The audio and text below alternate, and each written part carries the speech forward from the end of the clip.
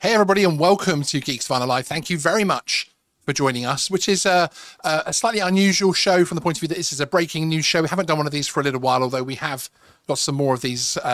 We plan to do more of these sort of impromptu shows as more of these stories come up.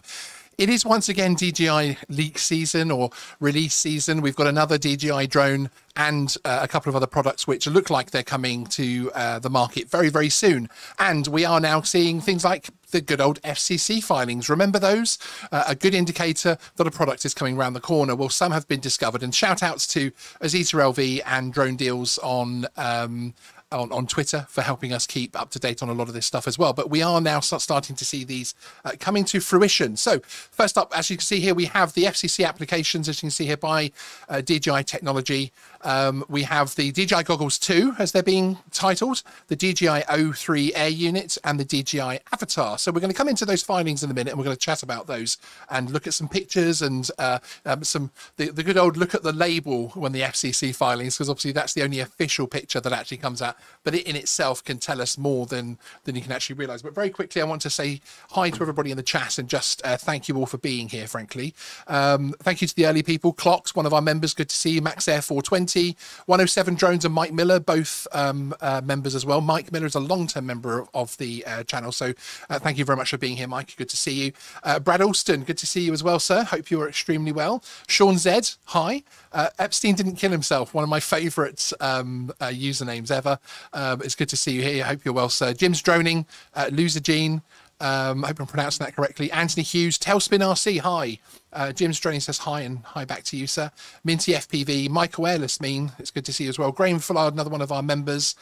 Chris J. Roberts, and 107 Drones, I think I mentioned you already, but hi, you remember, so I'll say hi twice, frankly.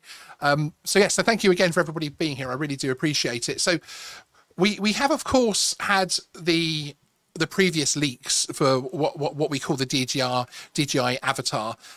Is it Avata or Avatar? I'm not sure which it's going to be. We'll have to wait to the DJI official videos to see how people pronounce it. But let me know what you think in the chat to this as we're rolling along. So we'll come back and forward to the chat to see what your thoughts are. But of course, we've seen these pictures. Which have been out, which obviously these are the prototype drone itself being tested, etc., with all of the test barcodes and everything else like that, the barcode, so they know which different types they've put on there. And this was interesting, obviously, because it showed a small Cinewoop protected prop, covered prop Cinewoop, which is the kind of thing we're used to seeing, but obviously not from DJI. We've seen lots of these products out there, like the Bumblebee and everything else like that. And again, we do have a hand in this picture, so we can kind of see the kind of scale this is going to be. So it's not going to be massive downward sensors and everything else like that, which is interesting. Chris J. Roberts, thank you very much for becoming a member. Welcome to the Geek Squad. Really appreciate you coming on board. And again, to all of our channel members, I really do appreciate for your direct support in the channel.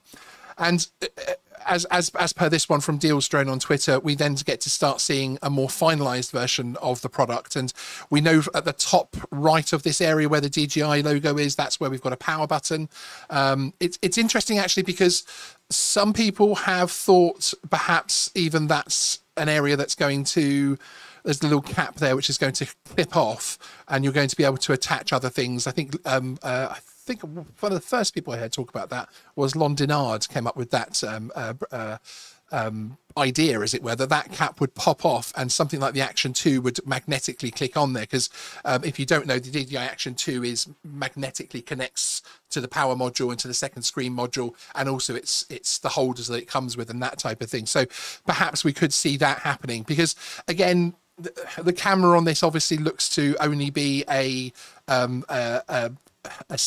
single, possibly two-axis gimbal, certainly not a three-axis gimbal that we're used to seeing. So as far as gaining smooth cinematic footage, I think we're going to need to see the ability to attach a second camera. Perhaps that will happen further back. We've got this large area at the back here as well, which is obviously the battery being connected in. That would be unusual to put anything over that, but we have to see that. We have to see from that point of view. And more recently, in the last couple of days, as you were seeing from Deals Drone, which is where I found it, and where I retweeted it from, we actually see the drone in the wild, as it were, and looking much more like a finished product. So obviously the color has changed from the early prototype colors, which were obviously much more sort of the grays. I mean, it could just be the way that the photos come out, but it looks like they've gone for a darker color here, both on the battery and the unit itself. And of course, yeah, we can see there that it looks very similar to the original prototype, which you would expect, certainly. Jim's Drone is saying pusher drone, so more stable. Yes, absolutely. And yes, Mike Miller, it is strange, isn't it? And this didn't really help the whole walk snail fat shark goggle issue with the Avatar units when it's so close to their product name with the R on the end, frankly, which is crazy, really. But again, it looks to be fairly small. I've heard a lot of talk that this is going to be an indoor Cinewhoop type focused drone.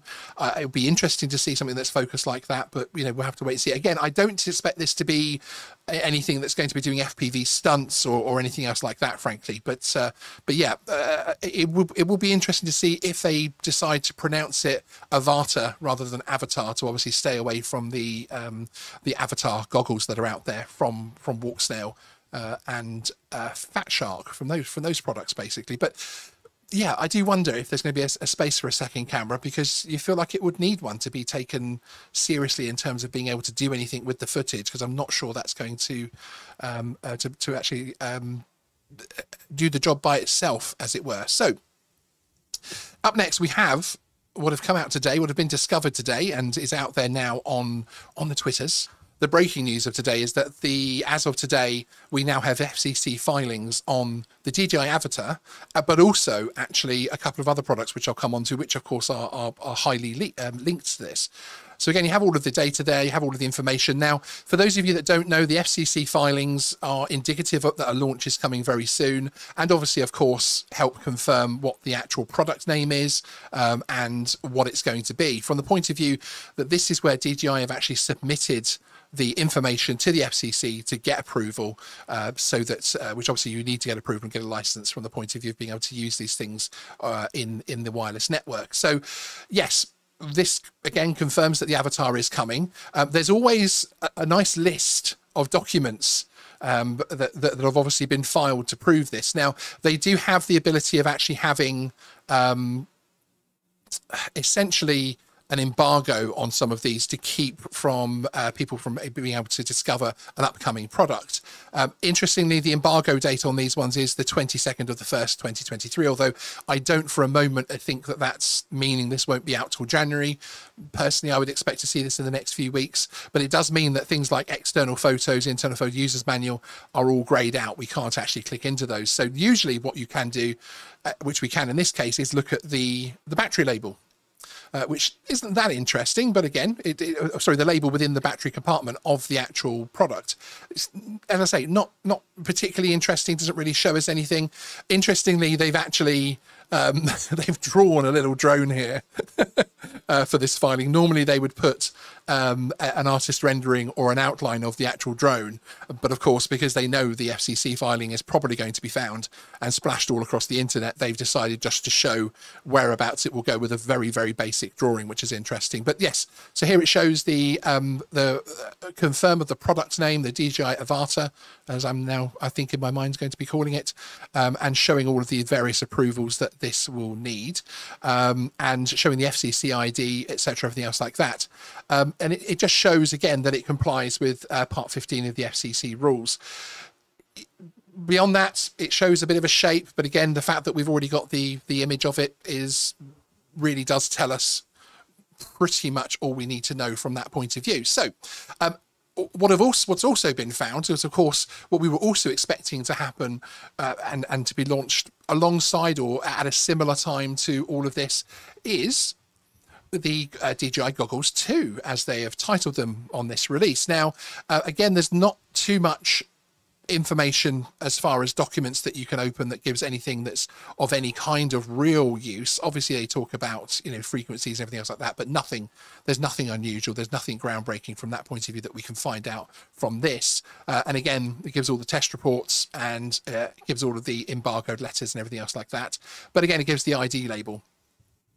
So here is the certification image, which is the e-label screen is shown below, and it shows again that this device obviously has the FCC Part 15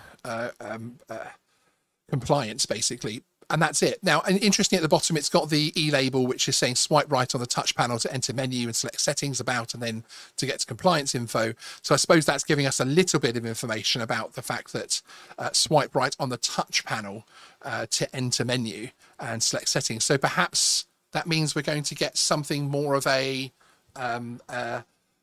swiping panel on the goggles rather than necessarily the fixed little buttons that we're used to seeing. Not sure. We'll have to wait and see on that one. And also, interestingly as well, this will be interesting for the wider FPV market, not just those who are thinking about this silly whoop. We also have the DJI O3 Air Unit, which again is obviously something which everybody, certainly in the FPV build side of things, has been waiting for with much anticipation, frankly. And again, we have the same list of the useful documents are all barred out. But then we do actually have the label for this one, which gives a little bit more. Obviously, we're expecting the Air Unit to look like this. This is not exactly revolutionary, but it does at least give more of an indication of what the actual product's going to look like. And there's the label on there, obviously minus the FCC, which it doesn't have yet on the surface of the product. So yeah, so we have, as you can see there, we have 3 different products ready to come to the market, and obviously that means it's safe to say that of course those products are going to be used within the DJI Avata. So yeah, it's going to be very, very interesting to see. eDrone, I'm sure there's going to be a big push to get this product released before the NPRM in the States. Yeah, I think as well, you know, that we've now seen the Fat Shark and Walk Snail products come out, etc. And I think, yes, it's going to be something that I think DJI will be very, very keen to put out. Interestingly, all of this has happened just as we had sort of rumors, and some of the, like Deals Drone and people like that on Twitter were talking about the fact that the Avata, I'll have to get the name right at some point. Of course, we don't know what it is quite yet. They were expecting it to be delayed due to issues in the production chain. So this perhaps, you know, the leaked photo that we had a couple of days ago, this one here, showing it out in the wild, might well have been a little nod from DJI to say, actually, no, it's still coming. We still want to keep this in your minds, as it were. And yeah, now that it's had the FCC filing, I would expect it to, I mean, some people are expecting even as soon as next week or the week after. I'm not sure about that. We should start to see the teaser trailers, etc. from DJI very, very soon, if it is going to be that. But yeah, I wouldn't be surprised if it was a couple of weeks, but I wouldn't be surprised if it was maybe some point, you know, later in August. I'm not sure, but certainly in the next few weeks, I would expect to see some kind of confirmation, some kind of teaser trailer start to drop from DJI, basically. So it's going to be interesting. Now, we don't have information such as the specs, as Jerry's saying there in the chat. Hope the Air Unit can support 4G module. Absolutely, people are definitely going to want that. But we don't have any of those kind of specs yet. We don't have anything on the price range, anything else like that. So there's been no confirmed solid leaks. I've heard different bits and pieces, but nothing that I can hand on heart say I believe enough to tell you guys about on this channel. But we will, of course, keep you fully informed of anything else that comes up, anything else that's there, frankly. 107 Drone says, I hope the Avata onboard camera is better than their FPV drone. And I completely agree with that. And that's one of the things that I think they're going to have to make sure they get right on this one, because I love my DJI Fpv drone. Where is she? Ugh. We're out of the cage. I love this drone. It's a lot of fun. It was my first foray into FPV, and you know, it's a drone that got me flying what I would call manual, although I don't think a lot of FPV flyers would call what I do as not acro, but it's this drone in manual at least. But again, as you can see from the top here, I have the usual action camera mount where I mount the Action 2, because this camera for anything work-wise, for anything client-wise, isn't quite good enough. So I have to have that on the top there. So yeah, it's certainly something that I think they're going to have to do. I don't see, personally, it confuses me slightly. I kind of know that they're going to need to be able to have a second camera, but I don't necessarily see a natural place for that to go on there, frankly. Let me put that down. I'm not going to try and put that away live on air and have it have it shatter into 1,000 pieces, as we know how fragile the DJI Fpv drone can be. Aaron says, would have been cool to be less than 250 grams with the DJI Action Cam, LOL. But I guess that's just wishful thinking. Yeah, I'm not sure. I'm not sure on this one, because from one pretty reliable source that I have, they talk to me about this being an indoor specialist drone. This is going to be something which is, you know, intended for getting those cinematic shots in close quarters, indoor, and that type of thing. It feels, I don't know whether I would expect DJI to launch such a specialist drone in such a set format. It's already built. This is it. This is what you have to fly. Because, you know, we know that although this proved a point that they could build something like this, it wasn't necessarily massively successful. And of course, they've stopped developing it. So yeah, I'm not sure on that one. I'm not sure. But certainly, yes, if it was under 250 grams, crikey, it would be extremely popular, frankly. Trini Weeks, hi, good to see you. I look forward to trying FPV, and I hope this can be my introduction. Yeah, I agree with you, Trini. I'm hoping, my personal hope for that, as someone who is a camera drone guy who plays with FPV light, and I've had a few whoops and that type of thing, I hope that this will move the cinematic side on for me. That would be my absolute ideal, that either the camera is good enough, I'm not sure, or you can add a camera on there that's good enough to capture some decent cinematic footage, and that this is a cine whoop as far as being able to get those nice sweeping natural looking FPV shots for those, you know, it's the overused word of the century in drones, but cinematic shots, basically. It would be good.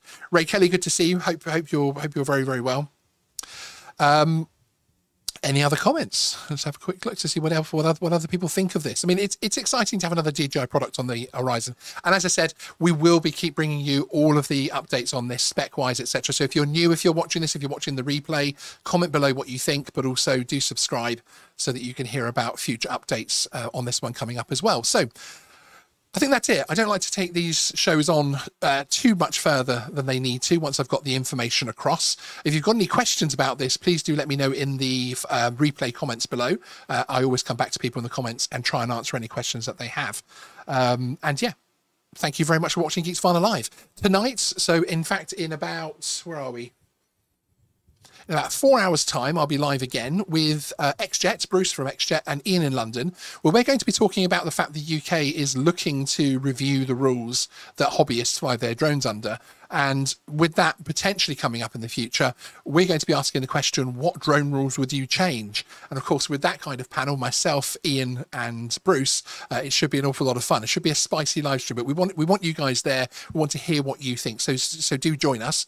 In actual fact, I will pop a link in the live chat right now so you can head across and set your reminder for that show. But as I say, thank you very much for watching. I really appreciate it. Tailspin RC says he's going back to playing Candy Crush. I'm going back to filming some other videos. Thank you very much for joining me on Geeksvana Live. See you next time, guys. Bye-bye.